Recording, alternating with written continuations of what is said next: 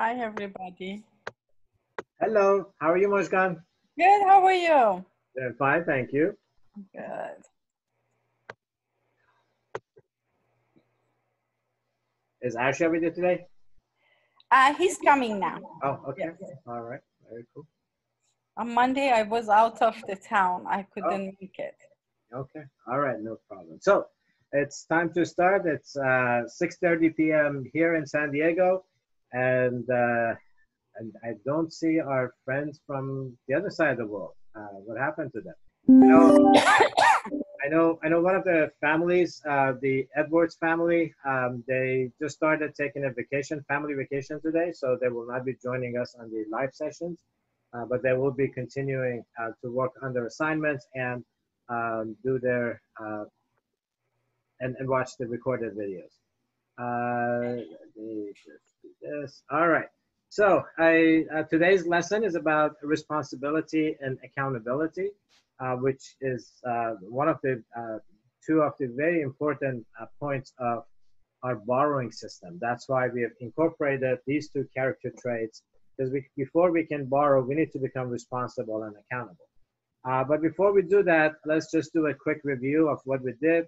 On Monday, we basically talked about moderation, creating a balance in our life, how to have a balance in our time, in our what we eat, what we do, and definitely what we do with our money. Because it's very easy to kind of lose sight of how we are allocating our resources, whether it's between money, time, and so forth. So having tables, charts, journals, whatever works for us, and our cell phone, that is a great way of taking charge of those. So for our finances, we definitely want to have a budget. And then more important than that is actually doing our income and expenses on monthly basis, because budget is created once. It's not that we need to create it and then forget about it, but we need to look at it on regular basis to see what's happening.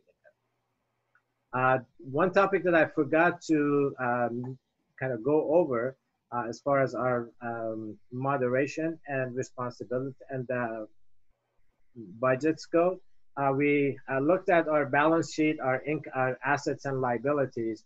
One thing we forgot to talk about is the importance of having at least one individual in the family. If you are in a family situation, not in a not in a if you're a single individual, but if you are in a family situation, making sure that there is someone who is particularly tech savvy and can work on technical aspects of budgeting and tracking income and expenses. Often we have seen that, in particularly in a business or in a family situation, uh, people think that, or spouses think that the other side is taking care of finances, and then it gets too late when they find out that no, they were not really in charge of it. The other thing that we forgot to talk about is approval limits. This is something that it has worked really well for our own family with our two boys who are 18 and 19, and even between my wife and I, is that it's a great idea to have approval limits, which means that certain up to certain points of expenses, there should be more people involved, and it's really based on the family or the individual or the business itself. So, if, for example, I feel like I'm by myself and I'm okay with spending money left and right. So let's say anything that I want to purchase up to $200, I'm okay. I don't need to talk to someone about it. And this could be a small purchase or it could be a large purchase. Then, if I'm in a family situation or a business situation, maybe up to a certain point, then after a certain point, we need to discuss and have a consultation. Should we make this purchase? What are the alternatives and so forth? So, for example, up to, let's say, $5,000, uh, spouses or partners can consult together and come up. It's like, is this a good idea to make this purchase or not? Then for larger purchases, for example, when we're buying a house or getting into investments, obviously we know some information, but then it's always wise to consult with other people, with professionals too. So let's say if you're making any purchase over, let's say $10,000, if you're buying a car or something like that, it is a good idea to talk to someone else, consult, and make sure that we are looking at different angles on the purchase that we are making. Uh, this works particularly really well with youth. So families that have youth, it's a good idea to start them small. Maybe once they start going out and being with their friends and spending their own money, parents can say, all right, up to, I don't know, whatever works, $50 or $25, you're okay. Anything outside of that, you need to consult with us. So that is a really helpful exercise, again, for individuals, for families, and even business partners, which is very helpful. So that's another thing that goes along with our budgeting process to make sure that nobody goes on their own and spend a lot of money. Let's have this question on the chat. Has anyone done this? Anybody has created spending limit for themselves, for their family, or for their business partners? If anybody has done that, what is your experience? Has it worked? Did it not work? And again, it's not about limiting the individuals, but it's forcing or encouraging the individuals, partners, or business partners to do consult with each other and with more people than just one of them. All right, so let's start with our responsibility lesson plan. And I did ask our staff to help me out here if anybody wants to jump in. Responsibility. We all have chores, responsibilities as when we are a child, when we are older. Responsibilities never end. Well, there are times that we get to a point that cannot. We start in childhood when we are infant or toddlers. We don't have a lot of responsibility. Our parents don't expect much from us. And then on the other side, when we get really old, and again, we cannot physically do things, or we're just too old, whether it's physical limitation, mental limitation, whatever that is, people around us don't expect us to be that responsible. But for majority of our life, responsibility is something that is with us. We start with simple things, doing around the house, cleaning our room, washing dishes, taking the trash out, and then it becomes more and more complicated as we grow older. We have to take on more responsibility. When we become youth, then we start hanging out again with our friends outside of home without parents. So we need to be more responsible, particularly during this time that we really need to be careful of what's happening in there. So Deborah says, I know my husband who runs a lab has limits set for the students and postdocs to order supplies and on their own. If it exceeds a certain amount, they have to consult the boss to ensure cost is appropriate and the supply is needed. Perfect. It is a real example of why these limits really help and they really work. Again, it's not about telling people you cannot do this, you cannot spend that money, but talking and consulting among different people. And often people may come up with a different idea. It's like, have you tried this? Have you looked at an alternative to what you're thinking about? Let's see. So back onto our responsibility. Let's have this question. Is there anyone who doesn't have any responsibility at all? They just don't do anything around the house, or particularly around the house. This is one of my favorite times with students when I do ask the students, and I love it when someone just does not have any chores or any responsibility. I try to look into their future by looking at like what happens to them if they have not learned how to wash dishes, how to clean their room, how to do laundry. A perfect example was a young girl. She was probably like 12 years old. Her name was Olivia. And she had I asked her, who does this, who does that, parents, grandparents, siblings.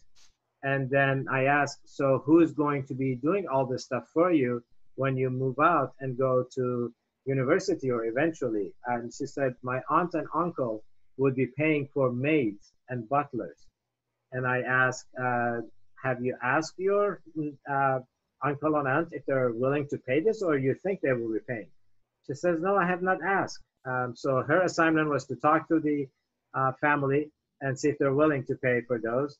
The next session, Olivia came back, head down, and I asked her, did you talk to your aunt and uncle? She said, yes. And I said, are they willing to pay for your butler and maid? And she said, no.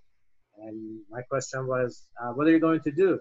She said, I was started washing dishes last night. So sometimes awakening is that simple, nothing more elaborate than that. It's very simple, but we definitely need to think about our responsibility. So Nathan writes, I have a spending limit that is discussed with my girlfriend. If anything is $100, I ask her if I can get it, and she just calls me and says, I'm going to spend $100. And perfect. It's a perfect consultation between a couple, or in the business sense in there. So from our staff, anytime you guys like to jump in and share something, please definitely do so. All right. We also looked at knowing the different aspects of our responsibility. So let's have this question in the chat. And the question is, if we are, let's say, renting an apartment, and then we are thinking of buying a house, because that was, I think, that's a goal that a lot of people have. Move out of their apartments and then buy a house. What are the new responsibilities that come along with buying a house? Because often people think, well, it's just simple. I buy a house and then that's it. So let's see if our friends that have a house or thinking of buying a house have that information in there. Barry, anything you'd like to add what we've done so far? Any example of breaking down a responsibility? No, are you talking about activity 2? Yes, activity 2. Okay. What is one example that you normally do in class? Pet. So we always talk about, when they want to have, or they're responsible for their pets, what all is involved in being responsible for their pets. Okay. So what are the things that we need to be responsible when we want a pet? Yeah. Well, and it also depends exactly what the responsibilities are, right? It could be that they are responsible for feeding, making sure their dog or their cat has the food and the water, or maybe in the case of a dog, to walk it, how frequently, I completely lost my train of thought. In terms of also cleaning up after one's pet, be it a litter box or outside. Mm-hmm. Cleaning, walking, feeding.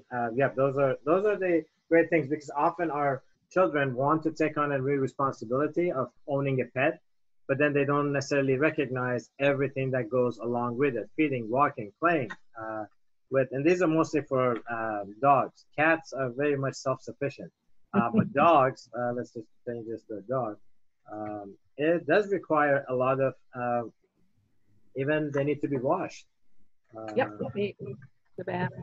Yep, the bath. So that is before, and through consultation, we also learn that whenever we are taking on a real responsibility, that we know of the different elements that is happening in there, that's out there. So Mojgan to the question says, saving money, more money.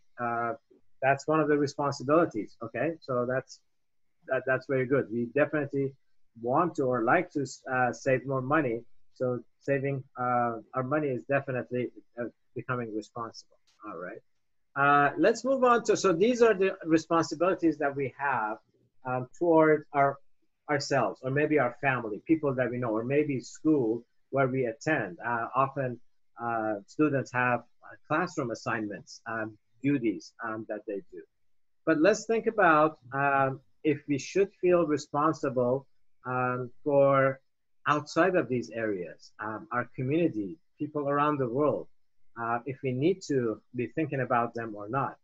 So while you're thinking that question, Nathan says, yes, I am renting a room. Okay, mortgage, homeowners, insurance, savings for damages, property taxes. Okay, great. So yeah, when we go from a room to a house, it's a lot more responsibility that often people don't think about.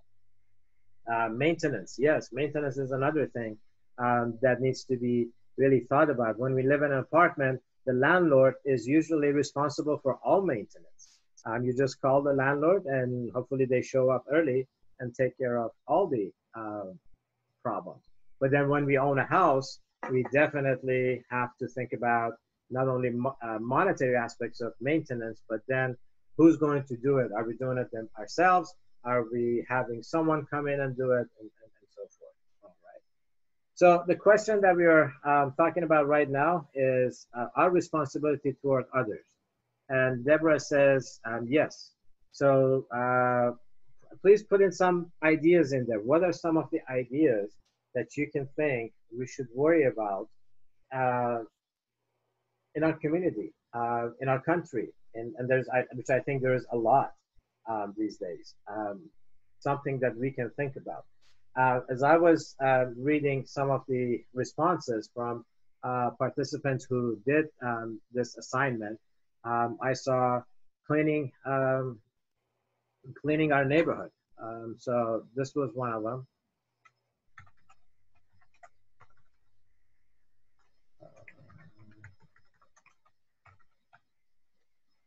Let's see. Clean community. So we know that there are a lot of communities that people are not paying attention to. They're just throwing their trash. In some places more, some places less, but it is a big issue in here. And let's see, the other one that was very interesting from our friends in India. If you've ever been to India, you would know what this is. Noise pollution. I lived in Pakistan for 1 year back in the 80s, so I definitely know what is noise pollution. People just love to use their horn in the car all the time, constantly. It is, I think, from what I remember, it's a cultural thing. So those are things. Let's say recycling should be done more. Keep clean our environment. So Mojgan says recycling. But maybe we can do something before we even get to recycling. And would also help us with trash, because recycling, it is a complicated process. It is, doesn't always, not that it does not work, but most of the areas don't even have enough resources to recycle even close to like 50% of what can be or should be recycled. So our idea that we've thought about is not recycling, but refusing. Things that we can definitely live without.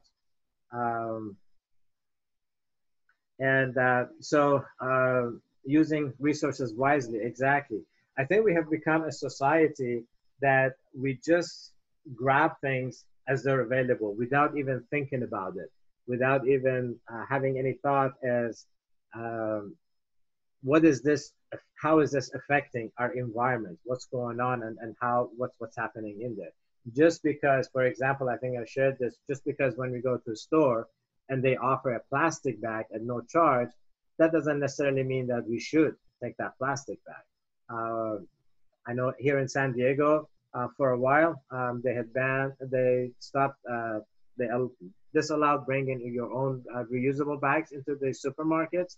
But this week, I know that has been eased up. So now again, we can bring our reusable bags into the supermarkets. But still, there are a lot of people that just grab their things and put it in a plastic bag. And those plastic bags, they cannot be recycled. If they can, it's very difficult. I know here in US, most of our recycles used to be taken to China.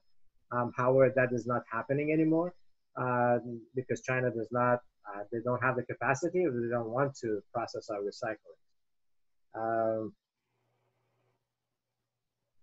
The noisy neighbor's responsibility to keep out the suspicious people. All right. Yes, there's a lot that we can do. Let's see, Nari, Jade, or anyone else, do you guys have some ideas about our responsibility toward others? You guys want to share something? Well, I can share one, which the students brought up was, in Southern California, we've had serious drought problems in past seasons. And so they were very concerned about the fact that the janitor, after lunch, would, with a hose, hose down the lunch area. And so their solution to that was to present through their teacher, to the principal, that the janitor, instead of using water, would use a broom and sweep up. And before that the students would be very diligent about putting their trash in the trash container. That's very good. Yes, exactly. There are so many alternatives. It could be a broom, even a blower, if students are not around. I mean, it does lift up dust, but that is something that can be done. There's a lot of stuff. Yusuf says, throw away trash that you see so it won't end up in the ocean. That's a perfect example. I'm sure a lot of people have seen videos of what's happening where plastics are ending up. Mojgan says, sharing toys, books, and clothing. There's so much we can do that will stop us from using particularly plastic. That's a lot of things.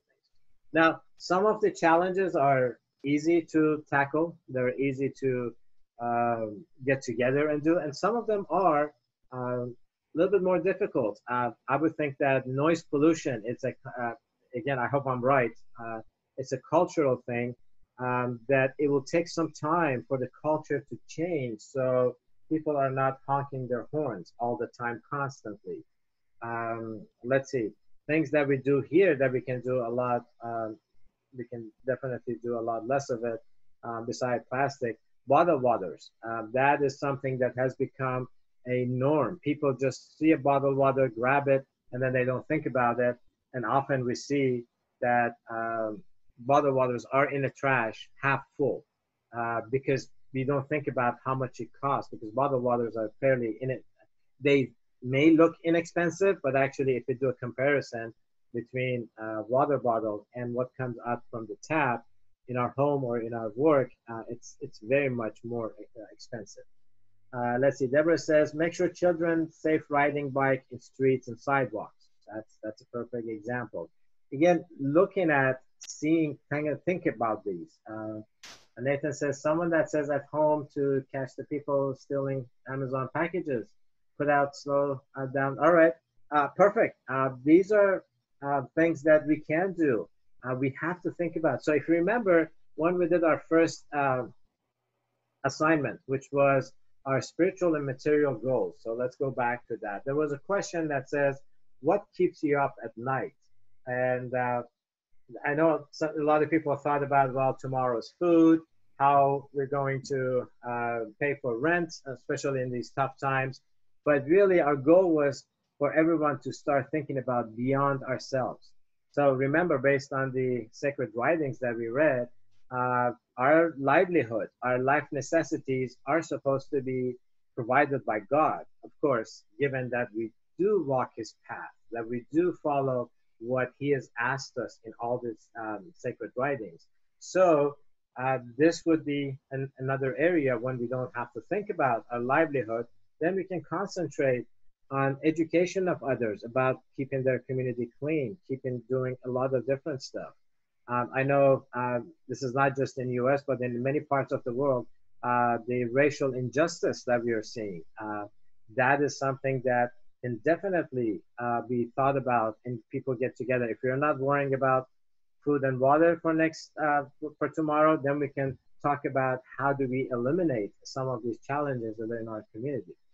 I know. So Austin says, if you throw away things, I believe it will still end up in the ocean. Yes, that is true. They do definitely do that. Elijah says, neighbors keep me up. So we need to become respectful. If we have neighbors that are noisy, maybe before calling the police, we can talk to our neighbors and get together and make sure that we all respect each other. We all respect where we live, how we look like, what color skin we have, what car we drive, what bicycles our children are riding. So we are not judging people based on anything, based on their material means, based on their our physical body appearance, how that is. So these conversations can definitely come out of getting together with neighbors. Nathan says, I heard every time you throw away the plastic on the sofa can, and the soda can, the sea life gets together and make a volleyball net to play underwater volleyball. That's a great joke. And definitely there is nets, fishing nets are that are broken, and you see often animals, fish, turtles, they are stuck in a net. So there's a lot that we can think about. Let's move on to continue to our accountability, which is a follow-up to this. And there are videos. I'm not sure if anyone got a chance to watch the videos, but I'll put a post on the in the group chat to make sure that we do watch the videos, because these videos are great for enhancing, empowering the topics that you're the responsibility topic and the accountability topic. So let me ask our staff. Let's see, Nari, do you want to tell us what is the difference between responsibility and accountability? I didn't mean to put you on spot. Or anyone else? Irma or Judy? Okay, I think I should have done this assignment. I think responsibility is one level of understanding what is in your purview of what you're supposed to do, and accountability is more of an action to address what you're supposed to do. Okay, all right, very cool. So yeah, I mean, they're very much in line with each other, but I always like to look at it as like accountability is the higher step. Like you said, it's the next level. We take on responsibilities, we do them, but then sometimes other people have to watch over us. It's like, did you do it? Especially when we're young. Responsibility, there's a post in there, responsibility is requiring to do something, and accountability is being answerable to that. Exactly. So when nobody is supposed, when there's no need for anyone to supervise us, to watch us, make sure that we are doing our stuff, that is when we become accountable. We become routine. And I think we definitely see that in our children, even within the same household. Again, we have two boys, and one of them was always responsible and accountable from the young age. But the younger one, it took a little while with homework, with his money affairs. Definitely with his money affairs, it took a while. When we started giving him credit cards, we had to help him get into the habit of paying his credit card on every month, and it took about a year for him to develop that habit. So that's why we've always also talked about that. Getting financial education, becoming financially savvy is not just about doing this workshop, for example. It's developing these habits over time. So here we ask everyone to think about what advancements do we make in life that would require borrowing something for it. An example was starting a business or expanding a business. Sometimes we need to borrow money for it. And what is our collateral? When we start a business, usually since it does not exist, we often, when we go to a bank to borrow for a business, they would ask us to use the home that we live in. If we own a real piece of real estate, the bank would require that to be used as a collateral. And their compensation, not only they're expecting the money that they're lending us to come back, but they're also expecting us to pay them certain amount of interest. So can somebody give me, all right, let me see. Can somebody give us another example of something we would borrow that would help us make an advancement in life? How about a college degree? You said Barry? Yes, Barry, what was that? College degree. College degree, okay. Let's call it higher education. Okay. And what would we borrow for our higher education? Money, books, expertise.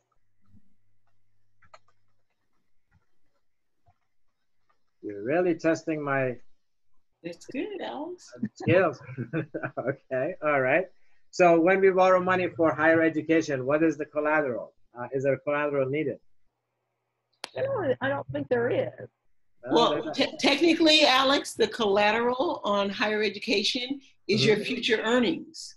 So you're getting that loan based on the idea that you'll be able to make more money in the future because of whether it's the degree or the certification or whatever it is you had to pay to get that education, and then hopefully that's going to result in higher employment, higher income. So that's kind of the collateral. I think you're I think you're thinking of the return. That's more of a return. Remember, collateral is something that the lender wants usually hold on to and wants to make sure if we don't pay the loan back, they could take that away from us. That's true. But most of your college loans, they're dependent on the fact that when you get done with college, you're going to make enough money to pay them back. That's true. So my thought process is that actually for college loan, this is the collateral. Yeah. Jade, I think it was Jade that says parents. It's because here in the U.S., student loans is the only one that you cannot get out of until it stays with us until we die. And unfortunately, many young ones, because of the way the collection is set up, it really drove them to places that they should not have gone. It's really very sad how our system, at least, is set up. The higher education is expensive. And then when college is done and the borrowers are supposed to be turning them back, it has gotten to a point that life has become the collateral in it. All right. So let's go actually create a sheet so we can look at some of the other items that we can borrow. And find the sheet. There we go. All right. So borrowing. A few of those we already have in there. And now we can look at more of especially technical aspects of this borrowing thing. So higher education we talked about, we get a student loan. Does it produce income? We certainly hope so. I think the only ones that really takes a while to produce income is if you're becoming an archaeologist. You have to go search for bones. All right, so Nathan says that my car, we'll talk about that. We talked about life. There's interest when we borrow, often, pretty much always, anytime we borrow money for something, there is expectation that we will pay the whole thing back, what's borrowed, and then pay it back with interest. And interest, these are just arbitrary numbers. These are I did not do any kind of research. Is that student loans here in the US, I think the interest rate runs between 6 to 8%. Might be higher or lower. So again, don't quote me on it, please. Another one is if we are starting or expanding a business, we want to create a steady source of income for ourselves, for our family. So that's when either we start a business or we expand one. We would get a business loan. Is it income producing? Yes, definitely. This is another one that most likely they will ask if this business is not established, the bank may ask for our personal home as a collateral because they do not know whether this business is going to be successful or not. They will look at our accountability factors, which we will talk about on Friday, to make sure that we are accountable, but then there is no guarantee that the business becomes successful. But regardless of that, they want to get their money back plus interest. Those interest rates probably run between 4 to 8% in there. When we are buying a house to live in, that is our personal home. It's an investment because not only we get to put the money, most of the money that we would pay for rent into our house, so to become owner of the house through getting a home loan or a mortgage, but also the value of the house could easily go up if we buy in the right time. Same thing with a business and also higher education. We didn't talk about the value. So those values could go up.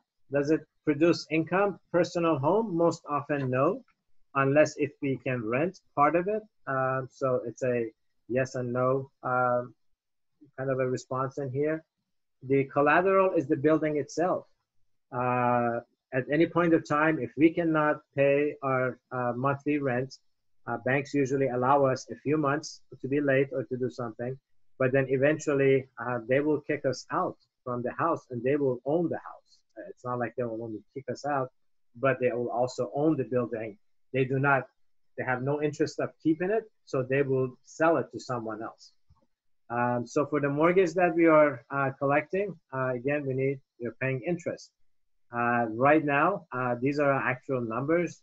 We are saying here in the US, we are saying home loans as low as 2.5, even lower, 2.2, which I have never seen before. But because of everything that's happening, these are the rates. Now, there's a lot go into purchasing a house, being prepared for the house. If anyone is thinking of purchasing a house, we can definitely talk outside. If you need help, you're not expert on that, but at least we can show you. We have worksheets about how the loans work, how the fees work, how everything. We cannot, again, make any recommendation whether you should buy a house now or not. That's totally up to the individual or the family. But at least we can help with the terminology and how things work and how to prepare for making such a large purchase. The other type of loan that we might be getting, similar to the previous one, is when we are thinking of getting a real estate investment, purchasing something that produces income.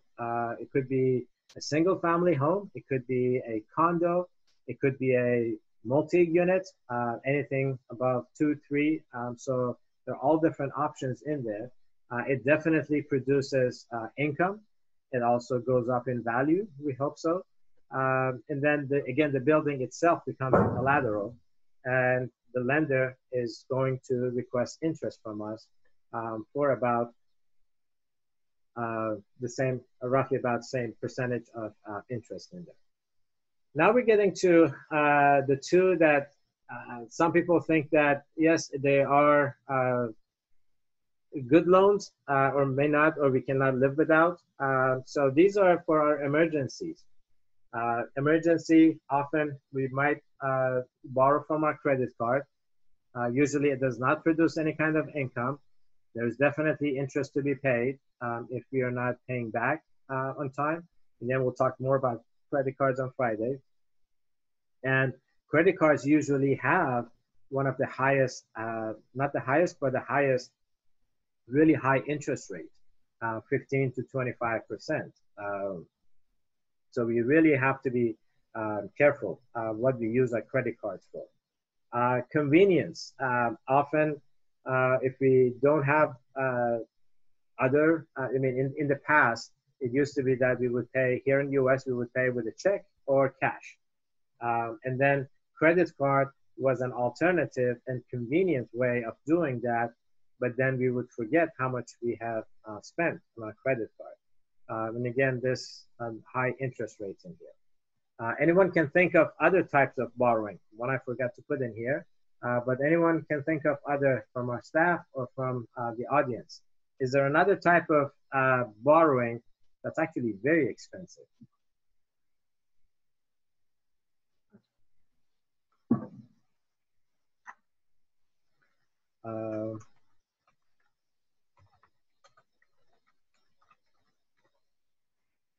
Right. I'm gonna put that in here. Predatory lending, I don't know, probably this is available in other countries.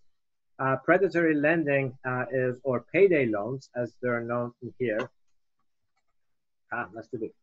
Payday loans are small shops, or sometimes they could be part of a bigger organization, where the payday loan will collect your check or get your check that you will be getting, the money that you will be getting from your employer. Let's say you're expecting to receive $500 from your employer in 2 weeks, but you really need the money now. for whatever reason, you can go to such a place. They will give you part of that $500, and then they will, in turn, they will collect the payments that you would normally get from your employer. This is one that is extremely expensive. I think in California, I saw the rate being at 400%, 450%. That is something that, it's really not the best way, or even the way that should be used. But a lot of people, unfortunately, use these types of lending. From what I can see, and our staff, since I think all of us are familiar with this type of lending, is that it's because people don't have a plan, or they have also lost, for whatever reason, they have lost their trust in a financial institution, in a bank, or in a credit union in here. I've seen several people where I asked them why they not have a bank account, and their response was that banks steal our money. Banks and financial institutions, at least here in US, they don't they don't steal our money, but there are guidelines that we need to follow. For example, when we have a savings account in a bank, there's usually a minimum amount required, especially once we turn 24 after school is done. Usually for children, there's very minimum amount that's required to be in there, maybe like $25 or so every month. But then for adults, it's usually about $300. We have to keep $300 into our savings account. Otherwise, the banks, that is part of their agreements. We agreed with them that if we keep less than $300 in the savings account, they can charge us. They can take anywhere between $5 to $15, $20 every month from the bank. So we can see that if we don't look at our bank account, don't have enough money in there, it would be depleted in over a period of time. So we cannot blame the financial institutions, but the blame is on us because we did not pay attention to the paper that was provided to us when we opened the account. So personal loans, yes, there are definitely personal loans that we can get from our friends and family in there. But overall, we have to, borrowing is something that, especially here in our society in the US, is very normal. But we need to be responsible borrowers. We need to be accountable borrowers. While there are times that we are enticed to borrow something, it's our decision. So we really have to be careful about it. Anything from our staff, anything about borrowing, particularly here in the US? We do have, I think, a few families from the US. Yep. Anything that you have seen from people that overborrow? What happens to people that overborrow beyond their means, beyond what they can?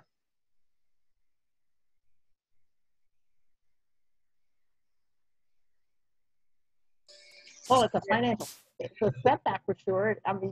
They can have their car repossessed, whatever the thing they borrowed for, or their house. They can lose their home. So there's dire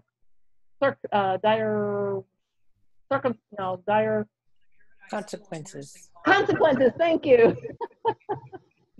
Yeah. So it's points to how important it is to plan and to be responsible and accountable for your finances. Mm-hmm. Yep. So yeah, Irma, did you have something to add in there? Yeah. Over borrowing produces a lot of stress.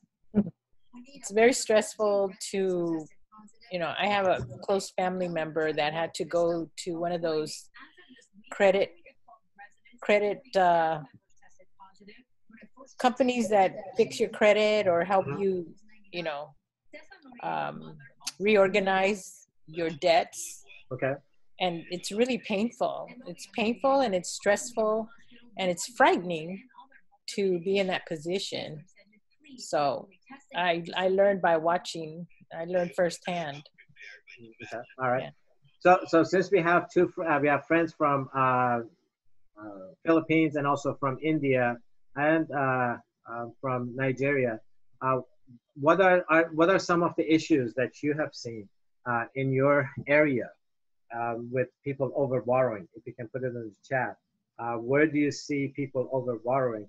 I know last series that we did with our friends in Ghana, when we were organizing the group together, they would one of the major issues they felt is that people are always trying to show pretend who they are not, and this was something that we talked about, being honest and truthful. Emmanuel said that people in Ghana, every time they are going to a gathering, being a family gathering, a wedding, every week when they go to houses of worship, they love to buy a new dress or a new suit or something like that. And that is pushing them beyond their means. So it is really important to kind of understand that we don't live our lives for other people. Now, that doesn't mean that we are not dressed nicely or we are not really caring about others. We want to do that, but particularly showing off with things that we don't have on borrowed money. This I have heard from many people that are in the banking services that do know what people have and what they don't have. And often they say, oh, everything that you see in this neighborhood is on borrowed money. So Deborah says they get a bad credit rating and can have trouble borrowing until they build back their credit rating again. Perfect. That's something that we'll discuss on Friday. We're going to go very detailed into credit here in the US. Jennifer from Philippines says most people here borrow from small lending institutions with almost 40% interest rate, just to use the money for something so trivial and not for emergency or life and death situation. All right. All right. No income. Nathan says that no income is being circulating through the economy. That's true. We are in a special situation right now that just as we think economy is kind of coming back together, things go backward. For those that are outside of San Diego and you don't know, California just decided to close all the restaurants, inside dining in the restaurants, movie theaters if they were trying to open up, hair salons that had opened up, now they are shut down again. So people are left with no income or very little income. So these are the situations that we really need to prepare ourselves for. And again, one of the best ways to really be on top of our finances is to know what's happening with our monthly or annual income and expenses, what we have and what we don't have. So I know we've talked about the budgeting and so forth. There's a reason we're overstressing that element of finances. It's because it's really important, extremely important to know what we have, how much we're spending, how much is coming in, and to be able to adjust accordingly and not be taken under. So in good times when we have lots of income, if we are having some luxuries or if you're eating out a lot, you're going to Starbucks a lot, then those are things that we can definitely start cutting from the beginning when something like the pandemic happens that we lose our income. All right. Let's see. So what else we got in here? All right, let's talk a little bit about the credit. I think this is a good segue to our discussion on Friday. So Friday we will be getting into, we will go into heavily how financial institutions look at our financial credibility and accountability and responsibility. Again, when we go to a financial institution and we want to borrow money for any of the items that we wrote in here, they want to make sure that we are responsible, accountable, and punctual to return what they are giving us. And that is, there are ways that they can look at that. In a lot of countries, I know US, Canada, and at least UK, when we were doing this workshop, they use certain credit agencies, which we'll talk on Monday. I believe I did ask someone in India what is the credit system there, and I read up on it. It seems like there's a lot of credit agencies in India, If you have not looked at those agencies, if you're not familiar, please do that. I have not looked at Philippines to see what type of credit agencies, if they do for credit cards. I know credit cards are used there because I was there a few years ago. I believe in Nigeria, credit cards are not necessarily a big issue, but probably borrowing is. So there has to be a system when we want to borrow for any of the items that we listed in here. Lenders can look at our accountability and responsibility. Here in the US, our credit system can build actually from birth. Our children, as soon as they're born and have a social security number, they can have a credit score. That might be news to a lot of people, but it is absolutely true. It cannot be checked, but they could have credit from the time they're born. And we'll get into it on Friday. I want to make sure you come to the session on Friday. But officially, our young ones here in the US, they can start to look at their credit from the age of 18. So when people turn 18, they can look at their credit on their own. They are considered as not a minor anymore. So that can be definitely done. And parents can actually help their children build credit from very young age, literally the credit score. So one assignment for Friday for our friends here in US, if you have not, so let's ask this question. Can we have any question today's lesson? The question is from our adults here in the US. Do you know what is in your credit report or credit scores? Have you looked at your credit report or credit scores at all? If not, Friday's assignment is going to be to do that. Because everyone can do it and there's no cost to it. Anyone over the age of 18 here in US can look at their credit score and credit report at no cost. All right, so Nathan says yes, he knows that, that's great. One of the items that I usually like to recommend for people who are thinking of getting married is to look at each other's credit score and credit report. Because as we talked about last time, when we get married, it's not just the physical union of the two people, it's the financial union, it's the spiritual union. So we need to try to understand as much as we can.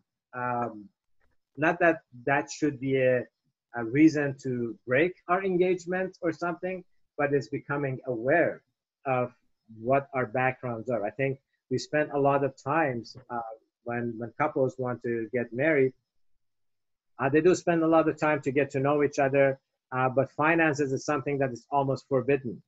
They don't talk about. And it should be talked about and learned and kind of look at it. So anytime I see friends who want to get married, it's like, do you know each other's credit score or credit report? Just to see what they're coming up against, all right? So Cheryl says, yes, she knows her credit score. Mojdan says, that's great. But this is something that is not taught to especially our young ones here in US. Everyone thinks that when our kids grow to be old enough to have a credit card, they can just go, the financial institutions most likely give them credit cards, but hardly anybody educates our young ones on how to use particularly credit cards, because they're easy to use, but then they could be very dangerous if we don't understand how to use them. A lot of young ones, they would think of credit cards as a source of money and as an emergency. I think we use an example, having a college party and being short on pizza, and somebody says, oh, I'll just use my credit card, I'll buy everyone pizza. Oh, who's going to pay for it? They're not thinking about that. So those are the things that we have to think about. Let's see, I think that's all the assignments that we have for Friday. Jay just put the question in here. If there are any other questions, we still have a few minutes before we wrap up. Any question from anyone from for everything that we have covered so far through here? What we're going to do on Friday? Any comments or anything from our staff about today's lesson that I missed? No. All right, Nathan is willing to buy donuts for everyone. So Gonna pay by cash? we'll see. So Deborah, homework? No, because if you already know your credit score and credit report, no. I know you have many children that you can work with them. I don't know if your children have logged into look at credit score and credit report. It can be done on Credit Karma here in US, and let's see, a lot of banks also offer these days free credit score on when you log into your account, and also I know for today there was some assignments that I didn't see a lot of people completing for responsibility and for accountability. If you did not get a chance to do those, particularly what we can do, how we can help our community, please definitely do so. Our responsibility and accountability toward the community.